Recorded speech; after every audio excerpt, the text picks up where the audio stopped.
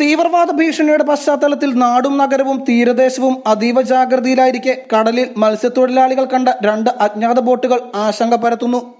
തൃശൂർ കയ്പമംഗലം കുരീപ്പുഴയിലാണ് മത്സ്യത്തൊഴിലാളികൾ 2 അജ്ഞാത ബോട്ടുകൾ കണ്ടത്. സംശയകരമായ നിലയിൽ ബോട്ടുകൾ കണ്ടതോടെ തീരദേശ സംരക്ഷണ സമിതി പോലീസിൽ വിവരമറിയിക്കുകയായിരുന്നു. ബോട്ടുകൾ ചാവക്കാട് ഭാഗത്തേക്ക് പോകുകയായിരുന്നുവെന്നാണ് ദൃക്സാക്ഷികൾ പറഞ്ഞത്.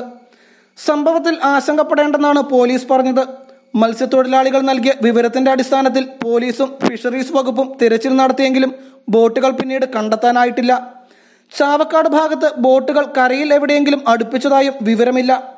കയ്പമംഗലം മുതൽ ചാവക്കാട് വരെയുള്ള തീരദേശത്ത് പിന്നീട് ഈ ബോട്ടുകൾ കണ്ടെത്താൻ കഴിയാതെ വന്നതും ദുരൂഹത വർദ്ധിപ്പിക്കുന്നുണ്ട്. അതേസമയം സംശയകരമായി ഒന്നും കണ്ടെത്താനായിട്ടില്ല. തീവ്രവാദികൾ എത്തിയേക്കുമെന്ന ഭീഷണി നിലനിൽക്കുന്നതിനാൽ കനത്ത ജാഗ്രതയിലാണ് തീരദേശം. ബോട്ടുകൾ കണ്ടതുമായി ബന്ധപ്പെട്ട് ചാവക്കാട് പോലീസ് അന്വേഷണം നടത്തിവരുന്നുണ്ട്. ശ്രീലങ്ക വഴി തമിഴ്നാട്ടിലെത്തിയ ഭീകരർക്ക് സഹായങ്ങൾ ചെയ്തുവന്ന സൂചനയുടെ അടിസ്ഥാനത്തിൽ തൃശൂർ ജില്ലയിൽ പോലീസ് നിരീക്ഷണം ശക്തമാക്കിയിരിക്കുകയാണ്. News desk, വാർത്തകൾക്കപ്പുറം news.